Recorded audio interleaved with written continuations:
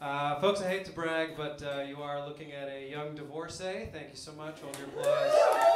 Thank you. It means a lot. Thank you. Thank you. I'm kind of a hipster about divorce, though. I got divorced in 2019 before it was all the rage. And it's tricky, right? Because as a comic, your whole job is talking about your life. And all of a sudden, my life was changing dramatically. And I had to figure out how to transition from a relatable married comedian to a statistically more relatable divorced comedian. That had not been part of my plan. But this is what I learned, right? When you're going through a divorce, no one knows what to say to you. Like, people try to be nice, but they don't realize how what they're saying is coming off half the time. Like, the number one thing I heard that year was, "Oh man, I'm sorry to hear that, but you're a good-looking guy." Which is an interesting way to tell someone, "Hey, just so you know, it wasn't your face that was the problem. It was who you are as a person." It could always be worse. People love to tell you it can always be worse. And it's always the same frame of reference, which I find interesting. It's always like, hey, it could always be worse. I mean, think about it. There are people out there who are starving. Also strange to be like, hey, I know you're awfully depressed, but have you considered thinking about famine recently? You ought to lift those spirits right up. It's a cliche, but it is true. It could always be worse. And I say that because I, unfortunately, know a comedian who is also divorced, except this moron was so confident he would never get a divorce that he literally used an engagement photo with his wife as the album cover for his comedy album. I know.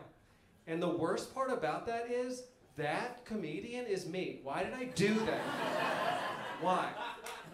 That is 100% true. Fun fact about my career, I have one comedy album all about getting married, another coming out soon, all about getting divorced. I like to think of myself as stand-up comedy's Casey Musgraves. It's a niche joke, but it's very good if you get it. During what I can only describe as the most cartoonishly depressing part of that year, I was at one point kicked out of my nice apartment with my wife and dog and was sleeping on the floor of an already shared one-bedroom apartment where the other two residents were, I swear to God, a magician and a 64-year-old Indian man who looked strikingly like my dad. Weirdly like my dad. For a little context, if you're curious about my particular brand of beige, let me go ahead and clear that up for you. I know there's a lot of questions. I'm biracial. My dad is from India, and my mom is a tiny white lady from Wisconsin, which apparently results in a Mexican man.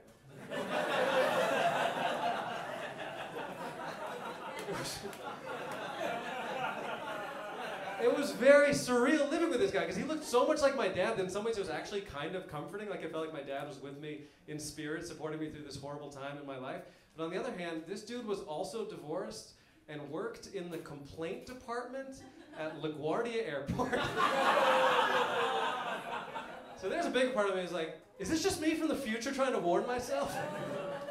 I don't know if you've ever shared a fridge with your destiny, but it is jarring.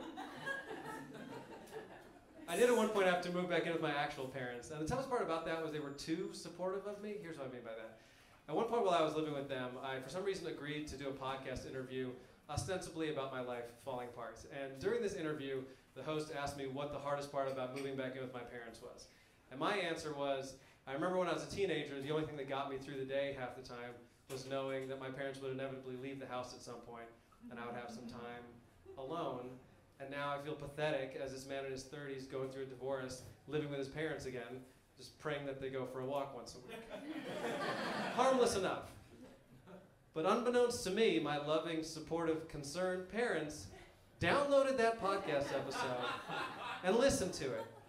And this only became clear to me a couple weeks later when I was sitting in my childhood bedroom and heard my mom very dramatically yell up the stairs, "We just wanted to let you know that we are going out for a walk now.